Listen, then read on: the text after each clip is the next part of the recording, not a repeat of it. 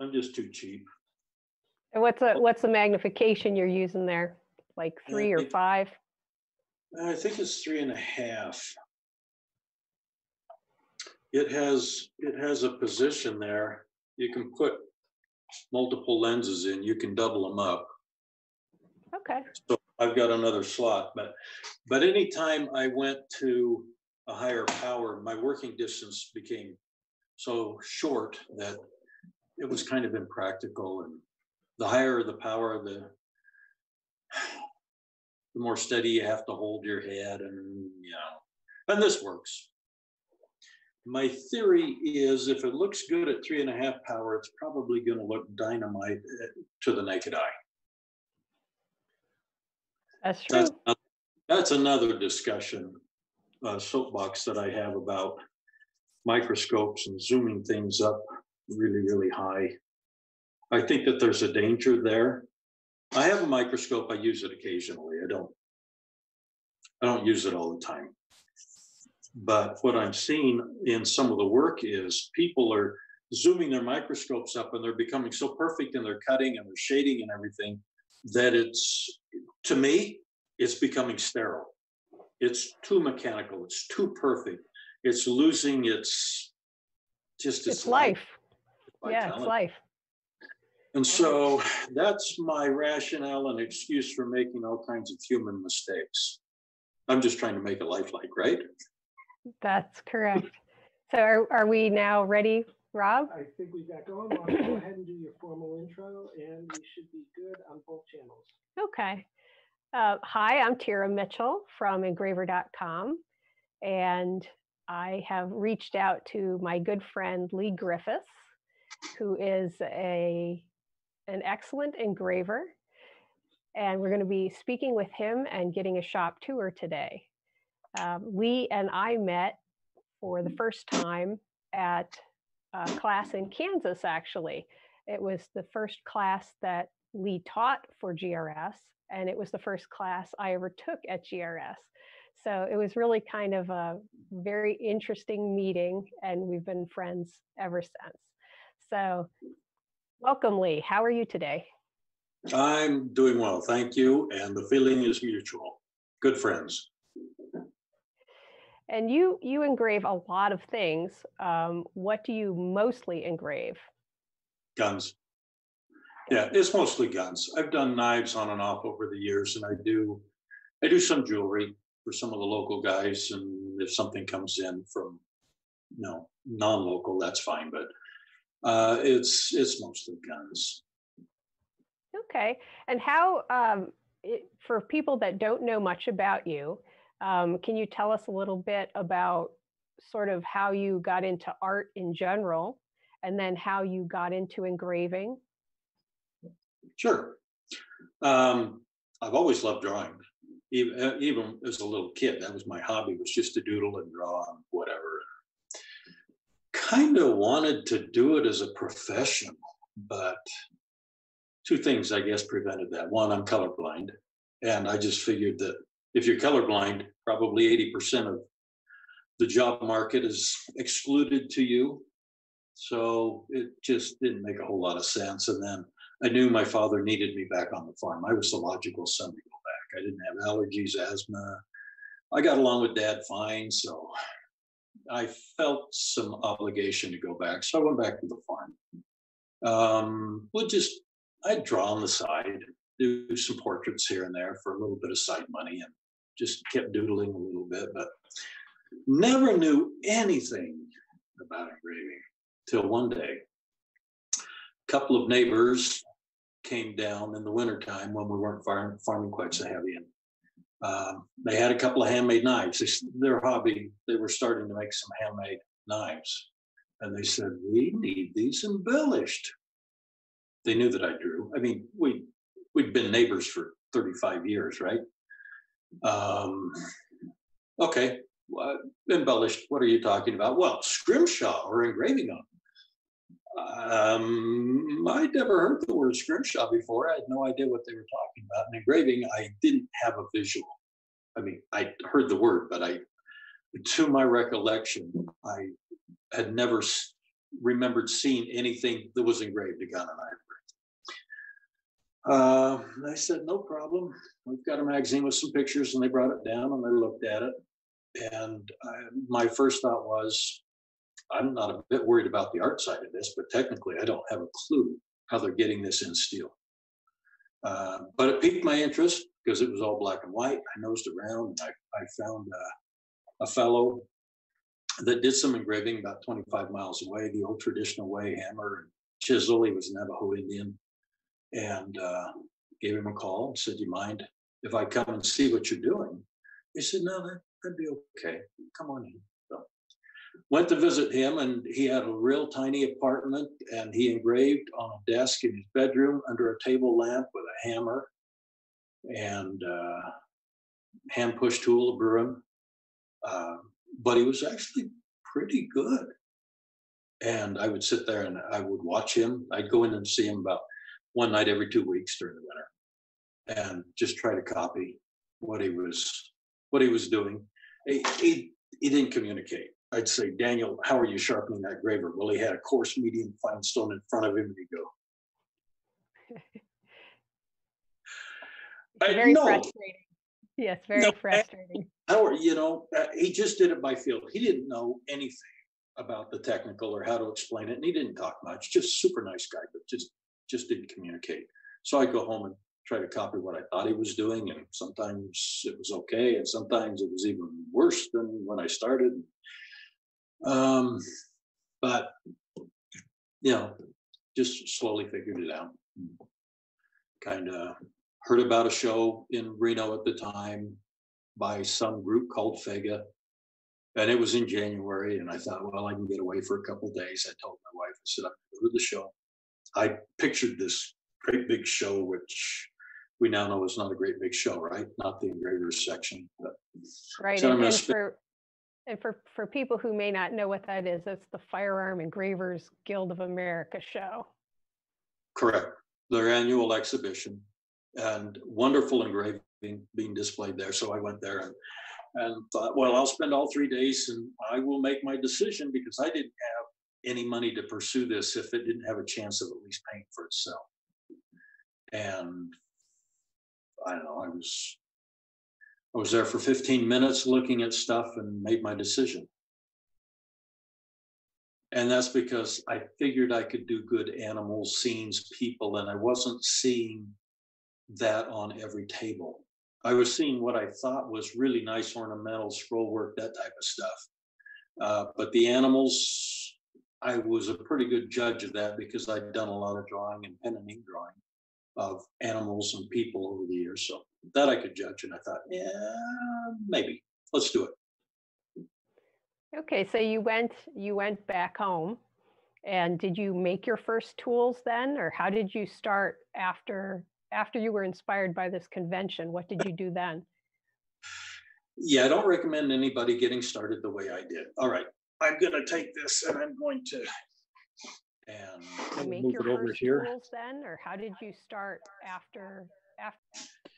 All right, you guys see this? Yes. All right. I made this. I went out to the bone pile and I found just a chunk of steel and went to the bench grinder and shaped it and put a hole in it, found a broken hammer handle, shaped it a little bit, put a screw in the top for the wedge so it would stay there. There's the tool that you would hold in your hand and you would hammer on the end. That's a carriage bolt.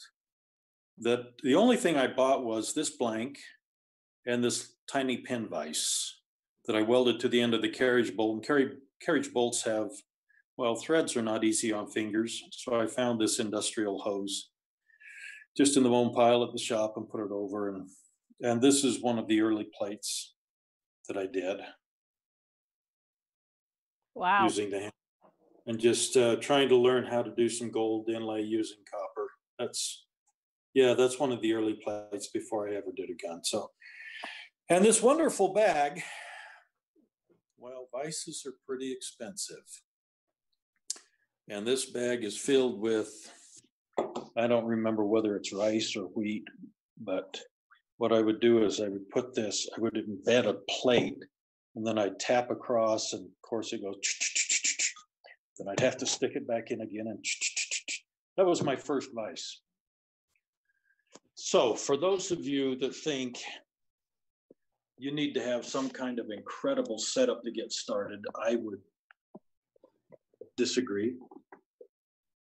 I would be one that would say, buy the best tools you can, but if you're expecting the latest, greatest device to jump you 3 levels in engraving, it doesn't happen.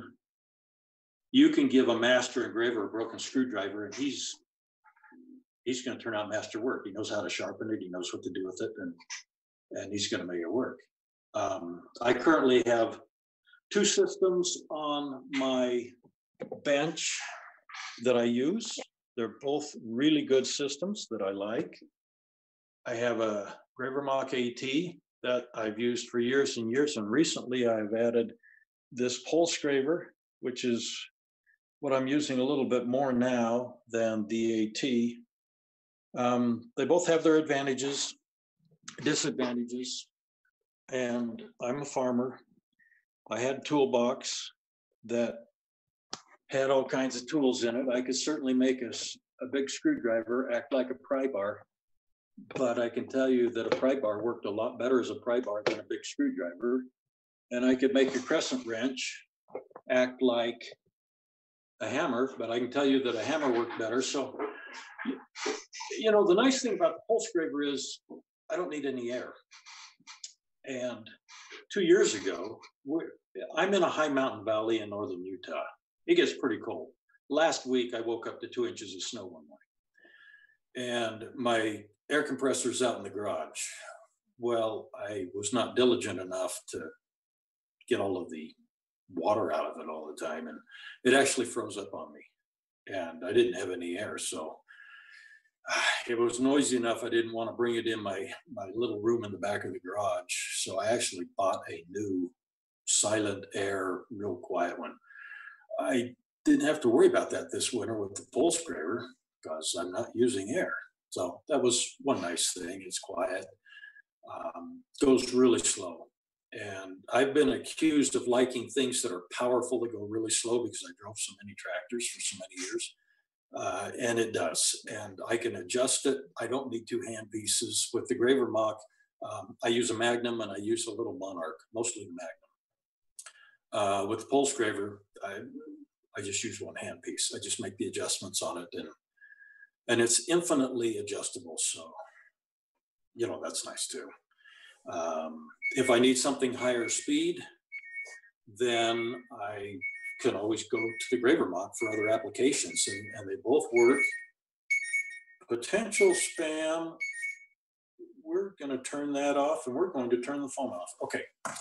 So much for potential spam, right? They both have their place on my bench, and they both work well. And for me, it kind of completes the toolbox where I have higher end and I have lower end, and I can do all kinds of things. But they're both wonderful pieces, and they work really well. I would recommend either one of them. So if you're new and you're looking, you just need to try them to see which one feels most natural for you. If you already have one of the 2, there's nothing wrong with adding the second one to it to give you just a little more range, versatility. Any other questions about tools? Okay. Well, at some point we'd like a shop tour. We do have a question here that just came up though on the comments, and the question. I always have an answer. I just don't know whether they match. Let's try it. Okay. Well, the question says, Lee, you turn out so many highly engraved pieces. It seems like you must work a ton of hours. Just curious, how many hours do you get in a day, and how many days do you get in a week? Good Remember, question. I farmed for 48 years. It's not hard for me to be at the bench at 5 or 6 in the morning. I can attest to that because we have a time difference, and I'll call you early, really early, and I can't believe you always pick up the phone. Yeah, you know, it depends. I work a lot of hours, but you will know if you've done some engraving that especially if you work at home, sometimes you have to put in 12, 14 hours to get 6, 8 hours of bench time because there are distractions and interruptions and things that happen. And especially if you have family at home, you're really convenient and available. And so it depends. And if I'm going up against a show deadline, like the FEGA show or SCI or one of the big shows, and I'm trying to get something ready for a client that they can have on their table, man, it's harvest time for the farmer. And it can be 16, 18 hours if needed. It's not good on the body. But you do what you have to. I have engraved screws and finished up a job in the hotel room the night before the show opens with a Leatherman as my hammer and a little tapping on the end of a little graver underneath the lamp in a hotel room, using a pillow for the vise. Yeah, I have done that. Okay, again, cool. Having been there, it's on the do not recommend list. Okay, we have another question here. Someone wants to know, what sharpening system do you use? One that I got years and years ago from GRS. Like the dual angle fixture? Yeah. Actually, I have two of them that they were selling at the time, and they both work fine. So I've not tried the other sharpening systems, but I would suspect that they all work equally fine. I don't know that there's any advantage to one over the other. They now have reversible units so that you can turn that diamond wheel in 2 directions. Yeah, that might be an advantage for some things. I don't have that. Mine's way too old, but that technology has been around for a long time, and I think all of the systems probably work fine. I don't have any experience with the Lindsay templates. They look interesting to me, and that might be something that I would find useful. Just if he had a geometry that I liked, that it would be quick and easy. So that would be the one thing that I might add that I don't have. Yeah, I found, I, like you, have the old style single direction turning power hone and the old dual angle fixture. That's kind of my go-to. But recently for shows and things, I have picked up a couple of the Lindsay templates, because for a show, sitting there, it's very easy and quick, and I don't have to bring a lot of equipment. Right. Obviously, I'm limited then to only whatever those gravers are at the show. Usually they're for people to come and test, but it does work really slick for the geometries he makes them for. So there's that, and I think GRS has something they call it Easy Graver or Easy Sharpener or something like that, that is a plug-in, swipe it across, and those types of things I think would be useful. I'm just too cheap to buy them right now. I if you gave them to me, I'm sure I'd use them a lot and love them, but we'll see. Okay. So what, hon? Well, we can either show pictures or we can keep doing questions. Okay, yeah. Well, we have another question, and then maybe we can get to your shop tour, and then you have a bunch of pictures too, which I'm sure is going to have even more questions. Okay, but since you're sitting there and you kind of had the Optivisor or other visor on now, we have a question that actually is from someone in Alaska who is asking, what are your thoughts on posture while using a visor?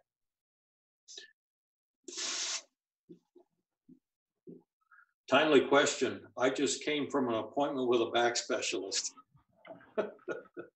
and I have back issues. I watched Joachim's interview and he was talking about that, and he's had a couple of operations he mentioned.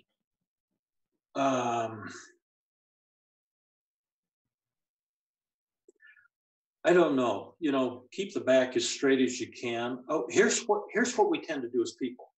So we get working on part of the gun down on the barrel or something, and we find ourselves like this for an hour or two. And then when we finally straighten up, first thing that comes to our mind is that was a really, really bad idea because it hurts.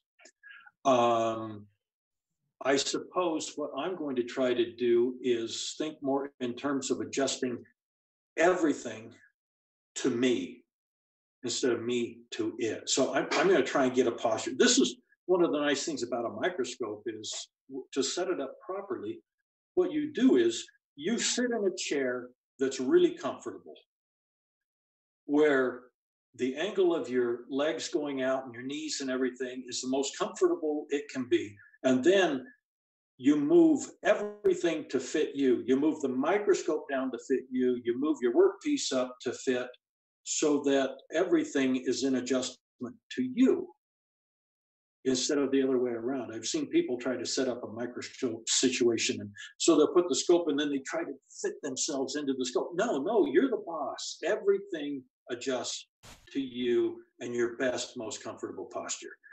But we don't seem to do that as well when we're dealing with an optimizer. It's just too easy to autofocus by moving your head and your body. So I'm going to try and think more in terms of how I would do it with a microscope and put my body in the best position I can, and then try to adjust my work accordingly. And if you don't have a way to move vices up and down or swing them around easily, that becomes a little annoying because it's just so much easier to make the adjustment with your body. But that's where you're going to get back problems, I think. So I don't know whether that answers your question, but. And I've got to get up more. I can get focused on my work and I can get locked in for hours. And then when I finally get up, that's again when I'm thinking that was a really, really bad idea. I probably need to discipline myself to set a timer so that I get up every 45, 50 minutes every hour. They probably have an app for that. Yeah, I bet you there is one. I'm sure, but I'm not much of a techie, but yeah. No, you're right. I just need to do it. I need to get up and move more. And part of my problem is I don't use a microscope a lot. I use a really cheap $15 Army surplus Optivisor clone. But so if I used a microscope more, maybe that would help some. And I'm getting older. I'm moving more that direction. Both my back and eyes are suggesting that might be a good move. Okay. And what we have, one more, which was your preferred graver for cutting gun work. Let's go ahead and put some up and he can talk about that. I'm sorry, what? Let's go ahead and put up a picture and then he can talk about what he uses. Oh, okay, yeah, we can put up a picture and you can, generally talk about gravers and what knowing you, I bet you you have a favorite and that's pretty much what you do everything with. That was one of the questions. So. Yeah, people may hate me for saying this, but I do almost all of my cutting with the same graver. I cut the outlines of my scroll. I do the shading. I do the Bellino. I use a 110. Okay, this is the farmer in me probably. I just simplified my life and I use the 110 for everything. Everything on that picture that you're seeing was done with a 110.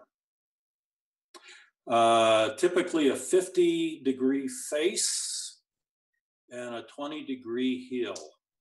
Now there will be people that will say, well, that 20-degree lift on the heel is too high for Bellino work, and I'm not disagreeing. It's a pretty high angle, and it might be more comfortable to hand push at 10 or 12 degrees or even 15 because your angle of attack is lower. It's a little more comfortable on your wrist, but I have learned to do it, and I only need to figure out one graver. Now, if I'm going on a convex surface, I do have some with a little less lift on the heel. Because if you're going around a convex surface and you've got a 20-degree lift, sometimes that really feels awkward, and a lower angle of attack, like a 15-degree, It's a little more comfortable. So there are places for it. I just like to simplify my life.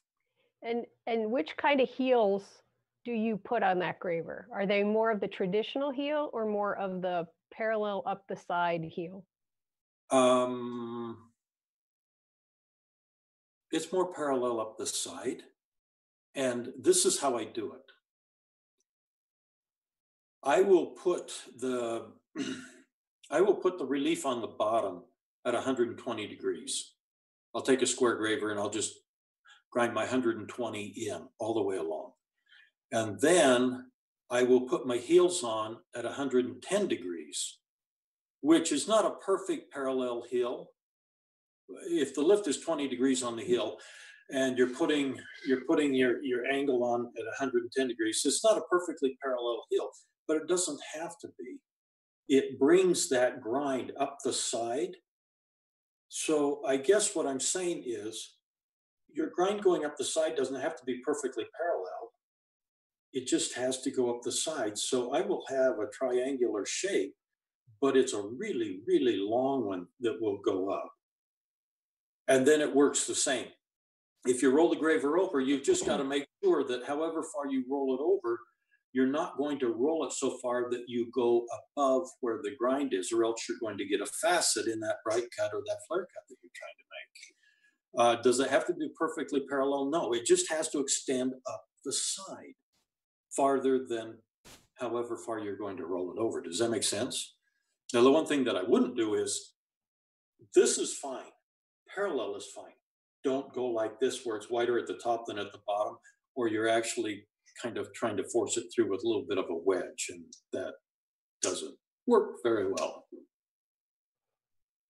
Okay, so with this parallel geometry that you mentioned, you basically have a negative right behind the point then, right? You're slightly negative for clearance, right behind the heels.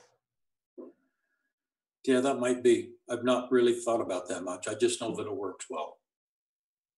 Okay. I think it is. Well. Okay, I don't know. I will neither agree nor disagree. Okay. Yeah, I mean, I that's how I do most of my gravers too, and I like that. And I found it out from you. In all full disclosure, a lot of things I found out from you. But right. I guess my point is, I don't. If you've got a template that will put a perfectly parallel heel on, great. But if you're trying to figure it out yourself, it's not worth the time to try and make it perfectly parallel. It just has to extend up far enough. And, you know, there might be people that would disagree with me technically, but it gets the job done. Okay, very cool. Can you show more? Yeah, let's see. Let's go back to the picture. So the first one was you had multicolored gold in the background, like in the sunset.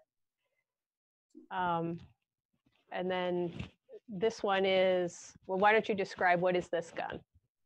It's a C96, nicknamed a Mauser broom handle. Not a very attractive gun. It's just basically a box. But what I did to try and break up the lines is that lion, kind of pseudo whatever lion on the front. There you go. That was carved out of wax, and then we cast it in silver because silver casts real well. And then gold plated it, and then I attached it to the front of the magazine box. And I did that to break up just those really harsh 90-degree lines that were there, and the box to give it a little more flow. And then you stick the tongue out there and, you know, put it in a little bit of a scroll type design. And that just really helps the flow and the design of the whole thing. And if you go down to the bottom of the box, you see the gold line that's coming through. It goes over the top of the trigger, and then it comes around to the front and curves around. Yeah, now go to the front of the gun with your cursor. See how that line curves around? And it'll lead the eye, that gold line will lead the eye up into the scene, but also can just kind of let it flow over onto the lion. And it just made it more elegant, I thought. Now, this is an interesting piece. I wanted to go back, do a period piece, World War I. And I love that period of time because that was kind of the transition between motorized vehicles and the equine, or if you're in Africa, the camels were the cavalry. I tried to get the client to let me put a great big camel on the side of it, but he opted for a horse. Imagine that. So the fellow, the machine gunner, that is an overlay. That was all cut out of a separate piece and sculpted and then attached to the magazine box. So if you had a side view, you would see that proud about probably at least 1/8 of an inch. And then the guy right behind him is, I think he's sculpted, and then the rest of it is flat back there. So I got different levels, which was kind of fun to do. And pretty interesting to cut out a piece and sculpt it and attach it and have everything work right. But turned out nice. At least the client was happy. It was a beautiful gun. I got to see that at the FEGA show, as did many other people, and it was beautiful. There's a little bit of a story behind this one. This is actually a mezuzah. Those familiar with the Jewish religion will understand its importance and how it is used. My oldest son ended up with stage 4 brain cancer. And he was in the hospital for 21 days. And my wife and I, one of us was there all the time, and often both of us were there with him 24/7. And just as my therapy I decided to do this. And I have pictures of me sitting in the light of the hotel room or the light of the window coming in through the hospital room, with me sitting in a chair with my optimizer and a hand push tool, just doing this. And when it was done, so it was done with kind of crude tools and crude magnification and all that kind of stuff. But when it was done, I sent it to a very dear friend of mine, Marty Rubino, who at the time was also dealing with cancer. And he is Jewish. So I sent it to him. And I said, Marty, I don't know any Jewish prayers. So I put a Mormon prayer in the back of it. You'll either have to accept it or throw it away and put your own prayer in it. Whatever you want to do is fine. And when I got to visit him a few years later, he took me into his shop and he said, I want you to see where I put this. It has a place of honor in it. And he had it there where he could look at it. And so that was nice. Anyway, that was kind of my therapy for being in the hospital with my son, who's doing well now. Oh, I love this piece. I love this piece. So I do work for people sometimes that have really big collections. And I feel like I'm doing this piece and it's just being thrown in the vault with the other 50, 100, 200 that they already have, right? And they value it, but sometimes you wonder how much. Well, this particular guy, he called me, and it's the only thing he's ever had engraved, and he saved for years. I don't know how long, but he saved up money to be able to afford this one project. And I said, what do you want on it? He said, this is going to be a tribute to my father who recently passed away. Tell me about your father. He said, well, he was in World War II. So was my dad. Where was he? What did he do? Tell me about World War II and his experience. He said, well, there were two things that were kind of unique. He said, first of all, he was on the very first inflatable boat that crossed the Rhine River. Now think about that. First one to go into Germany when we finally invaded, right? And he was in the Battle of the Bulge in the snows in Belgium. I thought, those are two great scenes. I can kind of picture them. What else? He said, well, his favorite activity was coon hunting, and he used this gun to do it. It was a little 22. I said, okay, there's 3 do you have a fourth? Do you have a portrait of him somewhere? He said, well, I've got an old black and white photograph. I said, great. We'll go with that. I said, I can divide these sides in half. I can create 4 panels. I can tell 4 stories. So there you have the moonlight with the backlighting. And can we get a bigger shot? I'm just having, this, What do you mean? can you blow it up even more? So while he's describing the panels, we can see them a little bit better. That's all.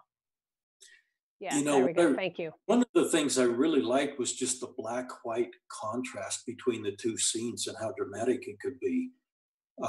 You know, the moon coming through the clouds at night, providing some of the backlighting, and you don't have much detail, and I don't think you should. You have the light reflecting off the water on the bottom of the boat, and I think it tells the whole story. These guys are just kind of coming through as quietly and secretly as they can. Now, historically, I don't know whether it was a night invasion or not, but it was what I wanted to do. And you know, it just created the effect I wanted. And then you have the snows. There you go. You can almost feel the snow falling as the figures that are farther away, you can barely see, and the trees you can barely see. You get that aerial perspective in there, that depth that is needed. And I really like the way this site turned out. And so did he. Okay, next slide's going to show the other side, I think. There you have a picture of the father off of an old black and white photograph, which was really faded, and I kind of had to make up some stuff. But he reported to me that there were some people that had known his father that were still alive, and when they saw it, they said it was a spitting image of him. They recognized instantly, and that's always a great compliment. And then you have the night scene with the, you know, the flashlight, and you can just imagine the coon up in the tree, and there's the dog howling away, baying, whatever the proper term is. This meant so much to him. It's a family heirloom. So this is not just one that's going in a collection of 200. I mean, this guy, these projects are very personal to him and can be very satisfying to the engraver and just bring a lot of joy. There's just a lot more meaning to these heirloom type projects like this. I hope that makes sense to people. Very cool. And it's great that you sent the pictures ahead so that everyone can see the detail that you're talking about in these. This is a knife. I don't know, just wanted a bird of prey on there and something a little more dramatic in the background. And you can see that bad boy swooping down on, what is it, a rabbit? I can't remember what I put in there. Probably a rabbit. Yeah, there we go.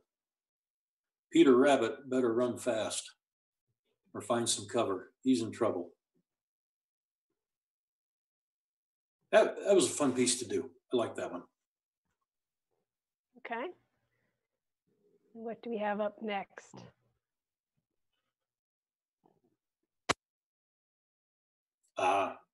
Lousy photograph, but you get the feel. So I sent this picture not to the client, but to another client that I had. And he said, oh my goodness, that sandhill crane, what is that, about 3/8 of an inch above the metal? I said, no, it's dead flat. No, it's not. How high above? I said, it's dead flat. It's just all an illusion. It's all shading. So this is one of those 3D shadings that are so fun and so interesting and such a intellectual challenge, because you invent the light source and you have to picture and imagine how it's going to hit the animals and where the shadows are going to be. Boy, that really is a lousy picture. But it created that 3D illusion, which is really, really fun and interesting to do. You can't do that unless you really understand light and shade, because you're inventing everything. And at least for me, that's an awful lot of the fun. Even that scroll work, it's all dead flat. but it has the appearance that it's up above because of the way the shadows have been cast. Yeah, it looks like you have so many layers there. Yeah. Yeah, that's the fun and challenging part, I suppose. And you did all of the wood carving work on this one as well, too, right? I did. That's a lot of fun. Yeah. In fact, for me, that's at least as much fun as the engraving, maybe more. I just don't get to do it very often. It's more of a European thing, it seems. Americans just want their stocks checkered, and I only have a couple of clients that let me do wood carving.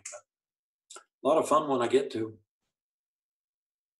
And do you have to put more thought into the woodwork part, or does it come just as easily to you as scroll work on the metal part? No, I treat it the same as I would sculpting on steel, and a lot of the techniques are the same as well. So I just design it and cut it the same way.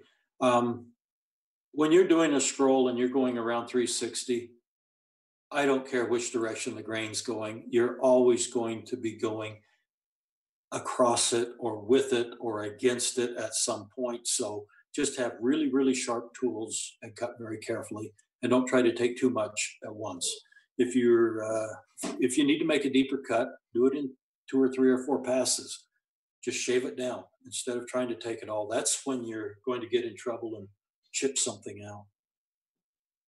I'm going to skip 2 pictures real quick because they were the painting pictures. Okay, and does that also apply to how you deal with deep cutting in metal? Do you do multiple passes, or do you try to get everything done in one pass if you can? No, usually multiple passes. You get in trouble. You can get in trouble trying to get it all at once. Really experienced guys can do it, and I will do it sometimes, but it's much safer to go a little at a time. At least 2 passes, maybe not 4 or 5. I'm not talking about shaving it down, a 1,000th at a time. But it's a little easier on your gravers. And as you work your way down with successive passes, you can make whatever needed corrections are necessary. That was redundant, needed, necessary. But it's just safer. It's a safer way to do it, okay? If you're off a little bit, you can make some minor corrections. If you try to take it all at once and you're not really experienced, you might cut in a little too close or be a little too wide, or if you're too wide, you can always shave it off. But it may not, it's really hard to correct if you take it all at once. Okay. That's the butt plate of the gun that I had at the recent FEGA exhibition in Vegas. That's all sculpted, and it's fairly deep. It's deeper than it would appear in the picture. So the background's relieved and then beaded, and those are what they call cold enameling for the birds. And then the flowers are platinum and gold. And is this the first time you did this type of cold enameling, or is this something you've been doing more of? Second gun. That's a side view. Okay, maybe we can get a little closer up just to get some of the detail in there. Yeah, there you can see that it is sculpted and sculpted. I mean, there's deeper sculpting for sure, but it's not what I would call real light superficial sculpting. It has some depth to it.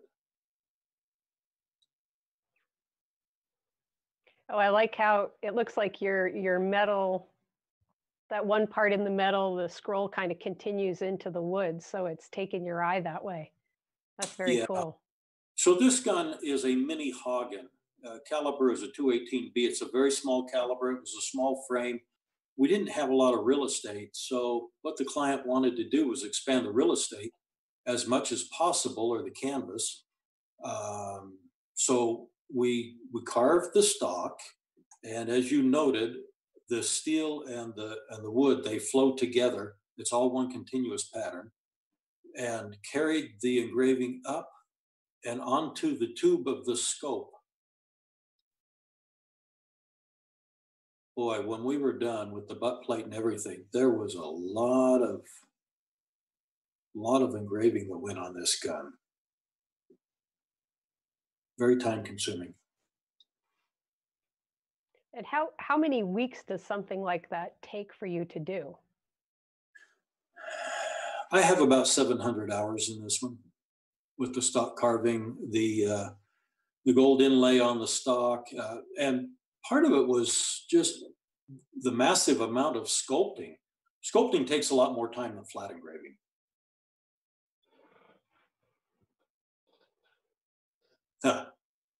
This was fun. This was a fun piece.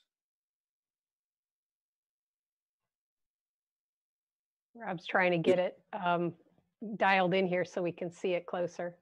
Got the old saloon scene going. So the guy standing up that's disrupting the table, that's an overlay, just like that broom handle Mauser was. That cowboy with the gun in his hand, he was cut out of steel and sculpted and then attached. So he's about 1/8 of an inch proud, probably. You've got the poker chips and things flying all over the place, and you've got the lady trying to drum up some business, and the old guy on the right couldn't care less what's going on. Just fun. So I had this at Dallas Safari Club, and a couple of guys came up, and I told them the whole story. Go to the next one. I think I have the train scene on the other side, and then, yeah. So here's the story. So the horse rider, he's proud as well, about 1/8 of an inch. So the story that I was telling him was, you've got these guys that decided they were going to go rob a train, and they were successful, but they're not entirely bright. And then I flip it over and I go back to the saloon and I say, they just had to spend it. They couldn't stay quiet. They had to spend it. They got liquored up. One of them got upset, thought the other guy was cheating, and it turns into this big fiasco, right? They looked at each other and they looked at me and they started to laugh and they said, you have no idea how close to the truth this is. And I said, no, I don't. And I don't think I want to know. And we all laughed, and then they left. Yeah, so the smoke is sculpted. There's a lot of sculpting on this as well. The train, everything was sculpted in, except for the scrollwork. Scrollwork was flat work, but the scene is all sculpted. Fun piece. Really enjoyed dreaming that one up.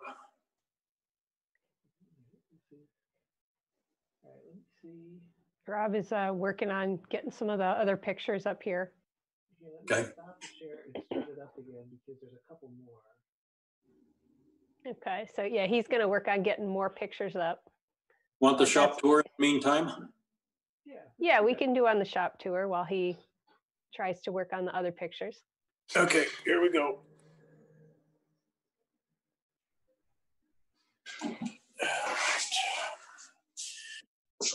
Here is kind of my crude and primitive setup. Toolboxes work really great, actually, for storing a lot of items. That's my vise. It's on just a drill press stand. They're my machines. Microscope. This is the area when I teach. I have places here for 3 students. I have a couple of machines. If people wanted to come and bring their own machine, they would be welcome. I could not care less what brand it is. I really couldn't care less. Tool Awards is just a stupid thing in my mind. The business section, there we go. File cabinets. bookshelf with books. Temporary relief for the back. My daughter was in Korea working for a year, and she sent that back to me. She said, Dad, this reminded me of you. That's my youngest daughter right there. That was a 2-hour painting I did of her. She was just sitting for me. That was fun. Just some more drawings and paintings I've done. My third great grandmother, I did that, I don't know, 40 years ago. Eagle the same. Guns. Light. Certificate. There's a good workbench right there where I can assemble, disassemble, do some things. And, the nice view out the window of my neighbor's garage, so I can spy on their garage and make sure that nothing suspicious is going on there. You have to show the 2 walls of awards, because you're a very decorated engraver. Well, I know you won't say it, but I'm saying it. 1 or 2, I suppose.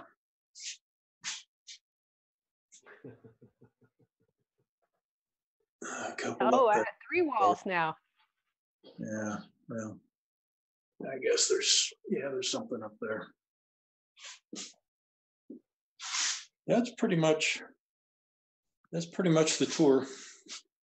And now you do take private students. Are you able to take students if they call you and want to learn, either privately or in little groups? Yep, either way. Over the years, I've had people come in for anywhere from a day to 2 weeks, whatever they want. I don't care. I don't have a set curriculum. My curriculum is determined by whatever they need and whatever they want. And I'll take anything from basic to whatever the most advanced technique they can dream of is. Maybe the place I've helped people the most is in the drawing, design, layout type stuff. And with that type of thing, summers are really, really nice here. I mean, you've been here in the summer. This is a high mountain valley. It's beautiful. Weather's great. And we can open up the garage and put tables out. I mean, if there was a group of 8 or 10 people that wanted to come in and just do a drawing class, a design layout class, or drawings for Bellino prep or something like that, that would be really easy to do. I'd love to do that, or smaller groups. That's available. If people want to come in and learn more engraving techniques, then we're limited to the number of machines I have, or they bring their own in, either way. And that would be limited probably to 3, maybe 4 at the most.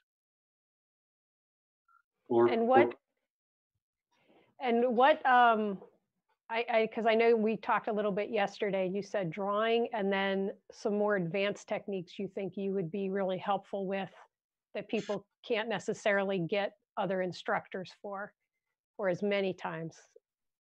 Wood carving, certainly, if somebody was interested in the wood carving. I don't know that there's a lot of instruction out there, at least not the way I do it. What I've seen out there for wood carving tends to be just a Dremel or a rotary type tool where they're doing fish scale basket weave, transferring some type of animal on there. I do things a little different. So that would be a possibility. Advanced gold techniques where we're mixing different colors and getting sunsets and stuff like that. Or instead of a tree that looks like a lollipop, we diffuse the edges and make it kind of lacy and more natural and lifelike. That would be a possibility. I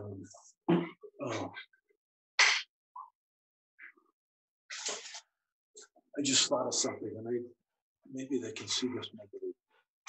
You got to put it up. There you go. All right. Now you got to. Can you see how fine that grass is? Yes. That's thinner than a hair on my head. So we could talk about how do you do that? And how do you create that So picture that grass and how lacy it is. And picture that as the edge of a tree instead of your lollipop tree. And make the tree a lot more lifelike. So there could be things like that. I mean, whatever people want. Okay, well, good to know that you're taking on students based on your schedule and stuff. That's very cool. Yeah, just contact me and we'll just work it out. One of the questions. I wouldn't recommend the dead of winter. Travel can be a little dicey. But boy, late spring, summer, early fall, this place really has nice weather. Okay, more questions? Yeah, we have another question based on your, I guess it says on just sculpting. The question is, do you also have a rotary tool for your sculpting? It doesn't say whether that's metal or wood sculpting. Well, I do, but I rarely use it. I'm using punches engravers to do my sculpting on metal. And in wood, the one place where I do use the rotary is background removal, because you can take a burr and you can go straight down and around the edges. Whereas if you're trying to get in there with some type of a wood carving tool, it's really hard to do that without gouging up edges. But boy, to go straight down and to get rid of wood, that's the way to do it, is with a rotary tool. Other than that, I rarely use a rotary tool for any of the sculpting or modeling. Okay. And another question was, how are you attaching the steel overlays? Today, I'm using a laser welder. A few years ago, it was other stuff, and I don't recommend it. I mean, there are ways to do it, but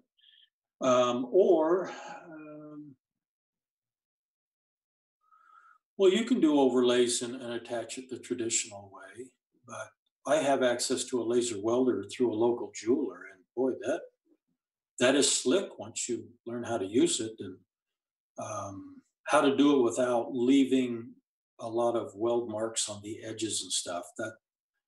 That takes a little bit of know-how and ingenuity to try and figure out how to hide all that stuff, but it's a great way to attach things. So most of my attachment now would be done that way. Okay. And do we have Yeah, we got a couple more pictures. couple more pictures to do? Okay.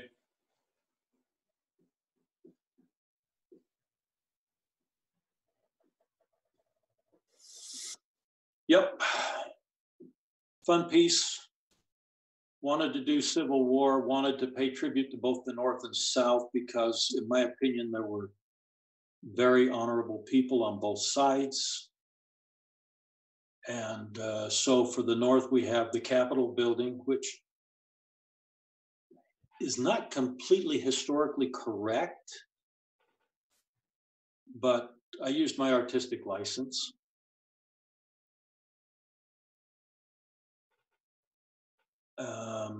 And then for the South, that's loosely based on Robert E. Lee's home. You'll see a lot of similarities.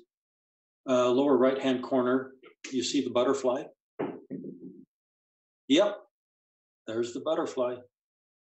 That was kind of fun. As far as the ornamental, just those dolphin heads were kind of a fun theme to put in over on the left. Go up, up, up. Right there, you have them on top of each other.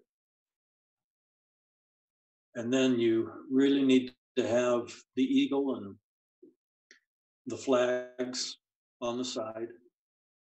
A lot of symbolism there. So that was really a fun piece to design. I love the ornamental work in this one, and figuring it out. It was fun.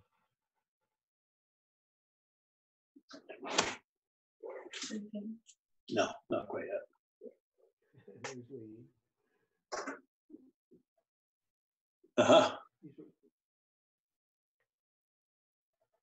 Yeah, but I'd always figured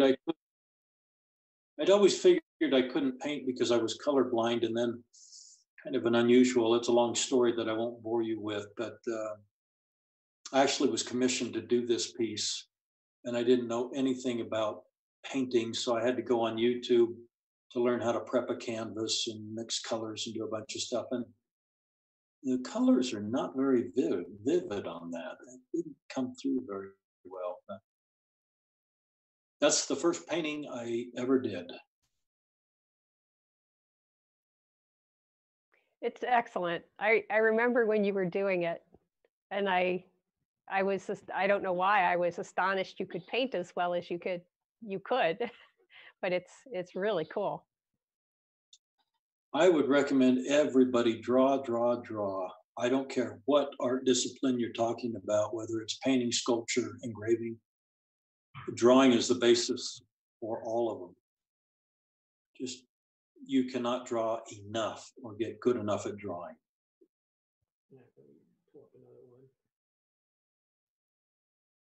Okay, I think Rob's pulling up one more picture.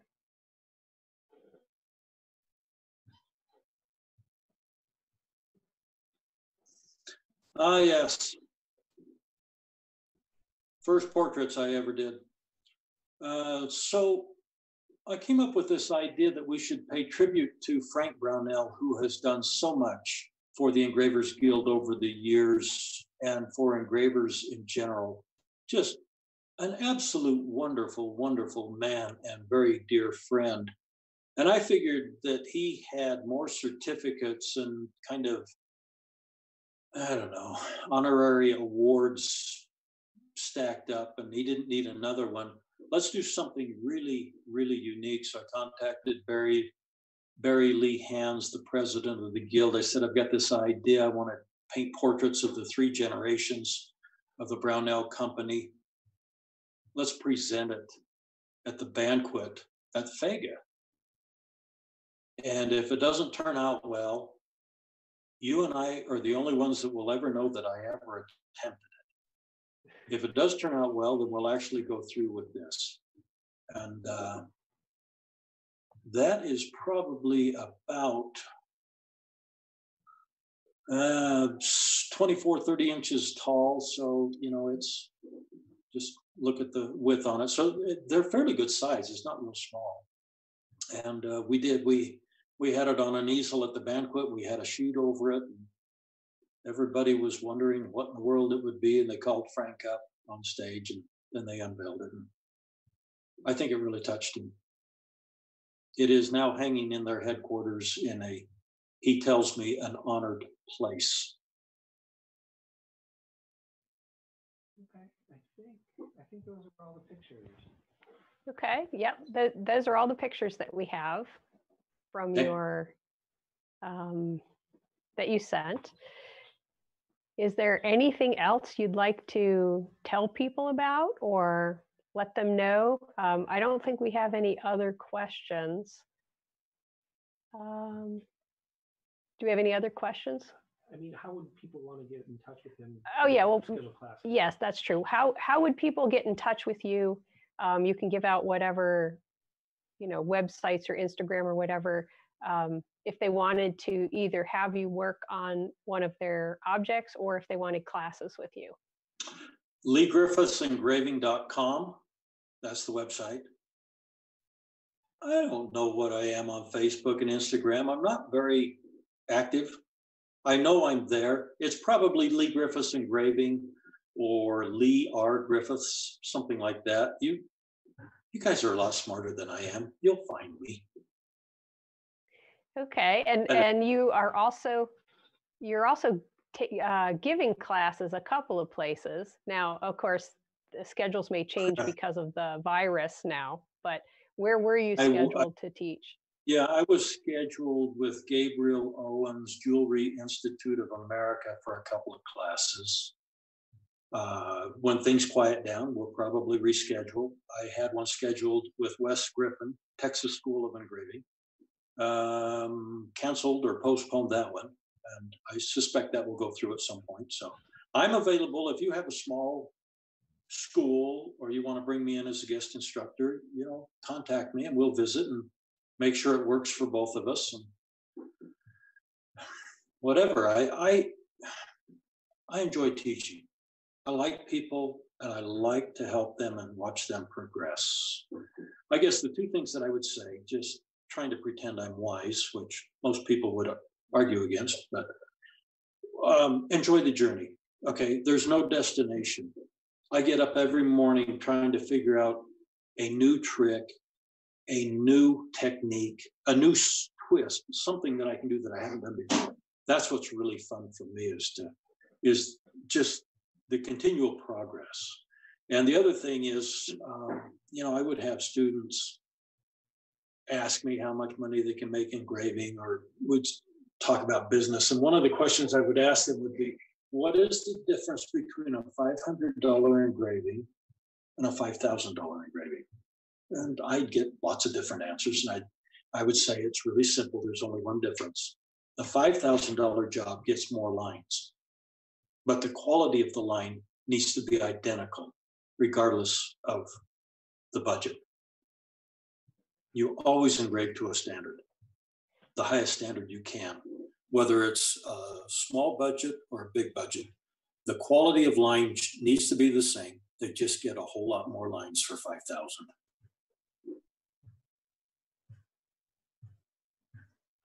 Food for thought. Yeah, well, we'll see. Anyway, I enjoy all of my engraver friends, and if you've tuned in, thank you. You flatter me that you would spend some of your time just listening to an old farm boy. Okay, and I don't think we have any more questions, so. I think so. I think all you can do now is, just remind people to subscribe and stuff. Okay, so you just gave away your email, which is, I guess, the preferred way to get in touch with you. If someone wants to get a hold of me, it's Tira@engraver.com.